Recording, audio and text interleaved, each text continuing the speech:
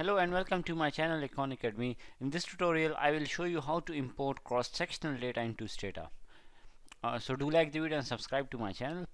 Basically Stata is made for cross-sectional data. So whenever you import a data, take it as a cross-sectional data. So importing cross-sectional data into Stata is very easy. You should have data in Excel file, and from there you will just copy the whole data and go to Stata, and there go to data and data editor and data editor edit.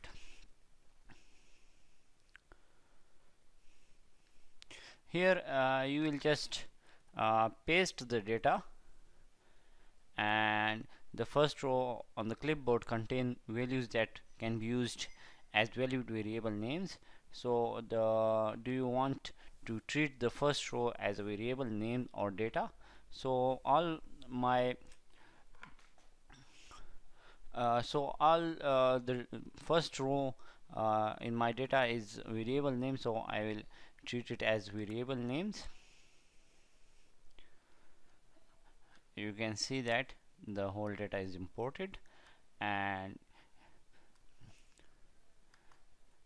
from here you can see that 9 variable and 28 observation is pasted into data editor. So this is the whole method of importing panel data, of importing cross-sectional data into Stata. So do like the video and subscribe to my channel. Bye for now.